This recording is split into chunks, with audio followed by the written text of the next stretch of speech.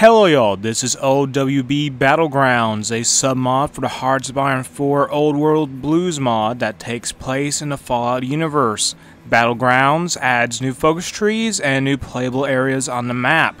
With that out of the way, don't forget to like this video and subscribe to the channel. All it takes is less than a second.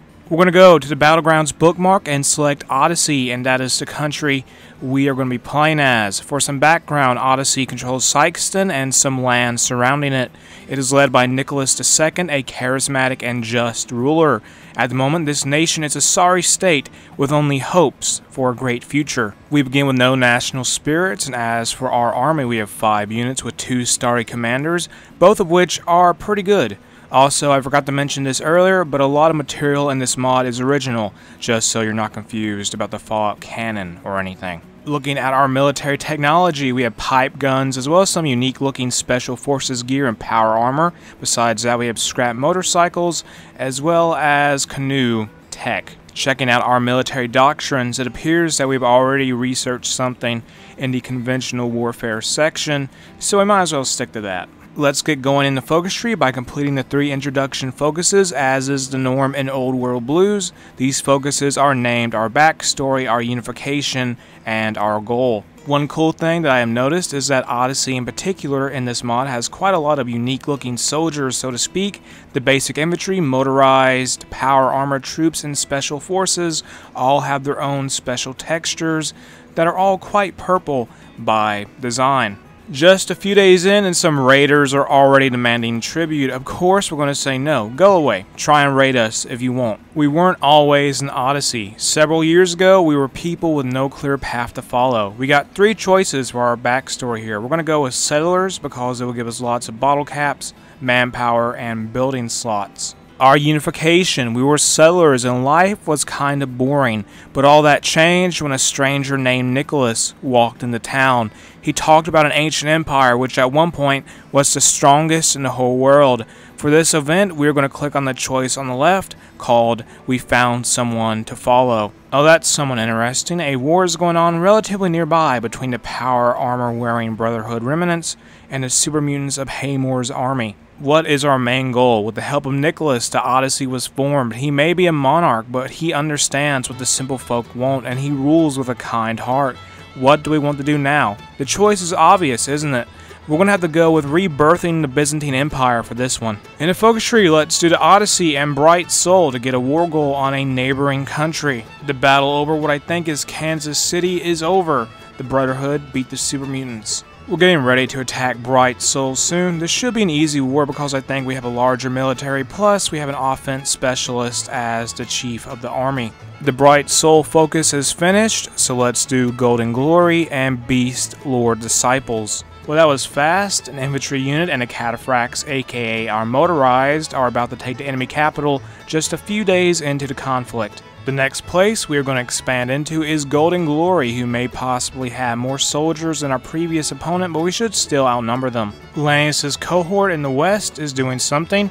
Meanwhile, we have taken Glowstone, and soon we will capture the City of Lights. Let's set up to destroy our next enemy by completing Tranquilize the Disciples, Conquer the Den, and Tame the Beast. Golden Glory has been annexed by us, right on schedule too, because we are about to start a border war with the Beast Lord Disciples. The fight on the border is going well so far. I mean, it should. We don't have power armor and special forces for nothing after all. Yeah, so it turns out we're losing now, which is not good obviously, so we are going to resort to Plan B, which is an outright invasion. The Odyssey has to keep growing in size, and to help with that, let's complete the focuses, our West and the Brotherhood. The Beast Lord people are proving to be somewhat of a challenge. We did take some of their territory, however, they managed to isolate one of our units. We might as well get into the army part of the focus tree, so let's do Army of Odyssey, Regular Army, and Phalanx. Speaking of Phalanx, we will deploy 3 more of them soon, because we need all the soldiers we can get in this war. Our motorized cataphracts with their motorcycles are making their way to the important city of St. Louis. With the fall of the gateway to the west, now we gotta capture some place called Mark Twain in order to win the war. One more state for us to secure and this should be over. I'd hope so anyway. More land for the Odyssey. We are getting closer to our dream of realizing the recreation of the ancient empire Nicholas told the people about. Before we do battle with the Brotherhood, we're going to have to first get Kiosk and its leader, Regional Commander Norman, out of the way.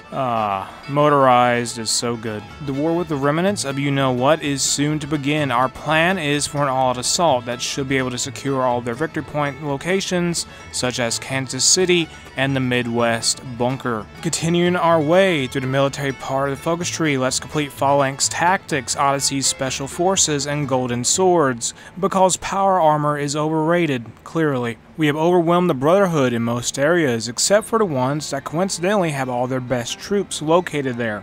To the south of us, Octaw's expansion has declared war on the Choctaw Nation. The BOS is fighting down to their last man. That's quite defiant, I'll give them that. We are doing the wrapping of the Odyssey focus. Once it is done, we will have war goals on the B's, the Blood River outskirts, and the White Lines. We're going to strike at the B's first, then the White Lines, who are guaranteed by Blood River, and then the Blood River outskirts, who is a puppet of Blood River.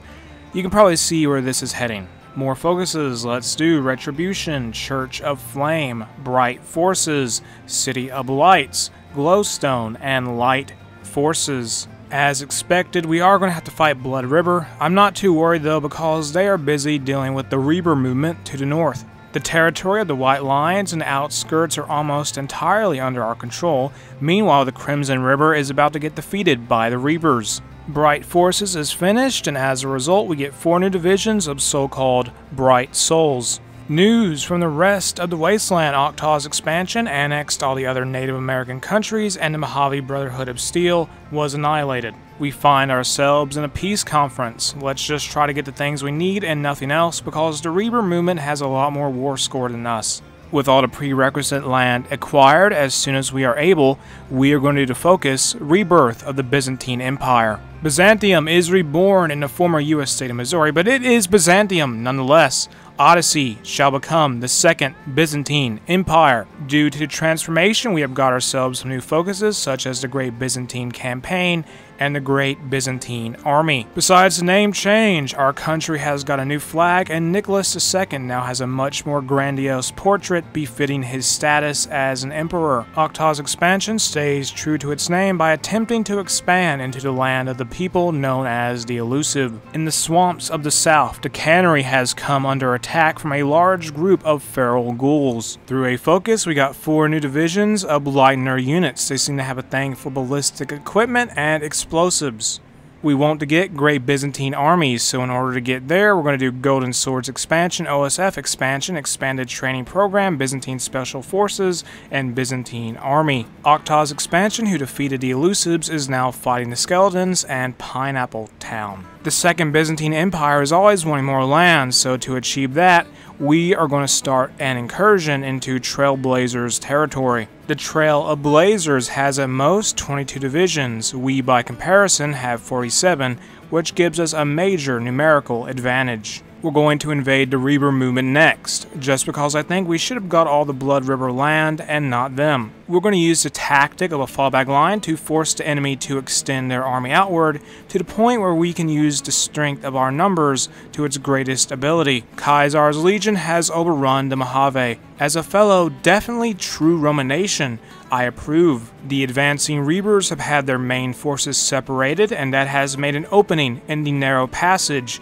into their heartland. Just one long march to Newton and our triumph shall be complete. Very good. As a result of our efforts, the name of our country looks even larger on the world map. Looking across the wasteland, I wonder to myself, how did a guy nicknamed the Monster of the East lose to the Summers Federation? That was fun. We started out as Odyssey and then became the Second Byzantine Empire, and in the process of all that, demolished any opposition we ran into. The video is going to end here. If you enjoyed the mod, check it out in the description below. If you enjoyed the video, make sure to like and subscribe. Don't forget to leave a comment because it helps the algorithm recommend the video more. Have an awesome day. I'll see you later. Bye.